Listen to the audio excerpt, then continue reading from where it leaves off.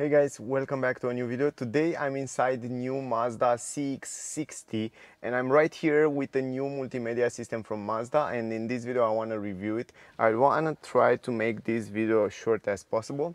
So I will review the new digital cockpit and also the new multimedia system. First of all, let's start with the cockpit. It's not as customizable as you can find in a Volkswagen car or Mercedes car, but it's more than enough, I should say. So you can see here it has a kind of a nice shape up there. I love the brightness. It's a great, super visible from the driver point of view, and also it's very visible. The multimedia system, we have a huge screen right here, the same Mazda style, but a big screen with a nice design right there. Anyway, first of all, if you want to customize it or change the different things in the front, you cannot do it. The only thing is when you go to lane assist, you can see this, I should say, assistance system and all that autopilot system in the middle. But other than that, if you change it, it's just like that. Other than that, when you change the different driving mode, you will see that it's changed also the view.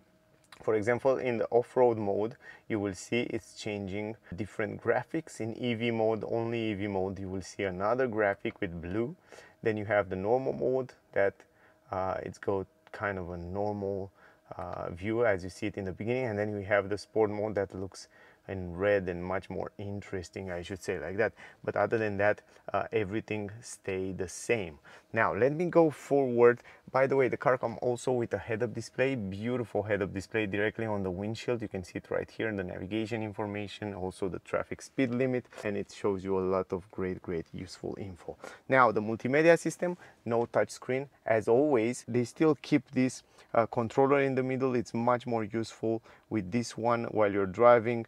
It's much more safe and it's easy to use. So you have the different button, the home button, return button, navigation button, and then media button. And from this wheel you can change different views. So this is the home, the main screen, and from here you go in different menus. So you can go in information menu. Here on the information you have a lot of information about the car, driver efficient monitoring, then you have the average fuel efficient consumption, you have energy flow monitoring. Here it shows you a nice graphic while you're driving, and here you have some settings to reset different things on the screen. Now going back to the menu, you have the infotainment system.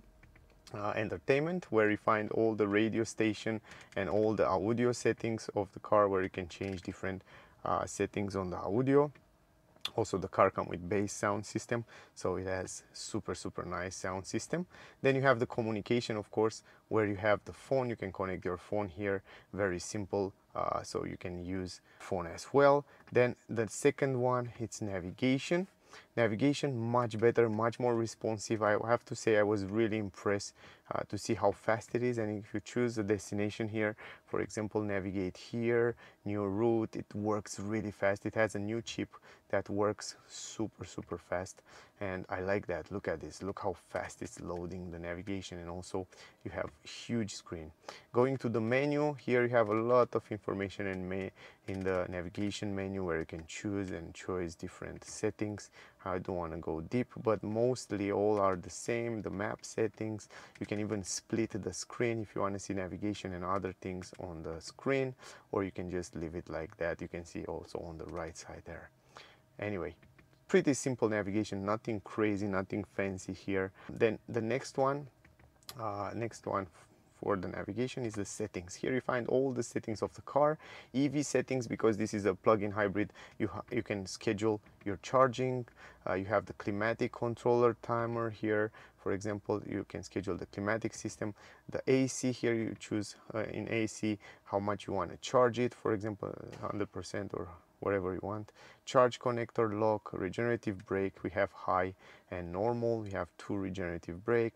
EV priority, of course when you start the car you want to start it in EV mode, and here you have the driver charge target when you drive with the car.